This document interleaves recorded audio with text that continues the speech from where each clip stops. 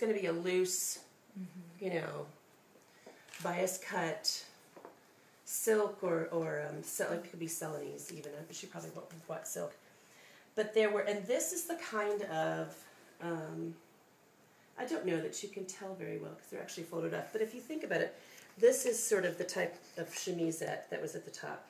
Very decorative, lots of lace, usually made of silk. This has tucks in it where you would think, oh, you could have boning. She didn't actually, it was not boned, but it was more structural. But she could have worn a more structured corset underneath that.